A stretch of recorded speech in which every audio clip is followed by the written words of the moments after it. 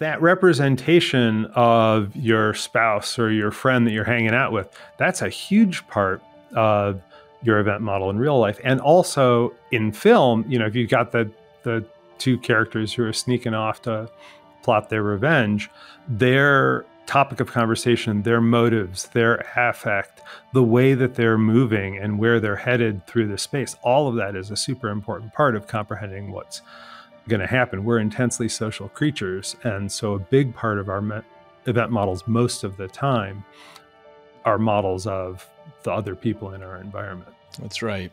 Now, this is related to an issue, which is when I was younger, I was really surprised that movies worked because you're watching some scene, let's say some people plotting something inside the castle, and then you cut to a scene where you have, bearded horsemen riding across the plains, and, you're suddenly in a completely different location and different part of the plot, and people don't scream or get surprised, but they're totally fine to see the thing switch from one to the next in the space of a frame. So why is that?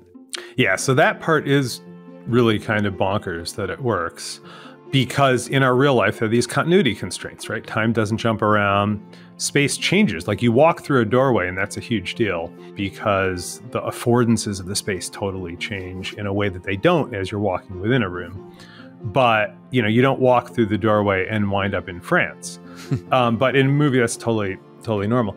And my understanding from reading the history is that early filmmakers figured out that this was doable kind of by accident, right? The original idea was that what we're going to do with these cameras is we're going to film stage sets and we're going to do things kind of like we do in the theater.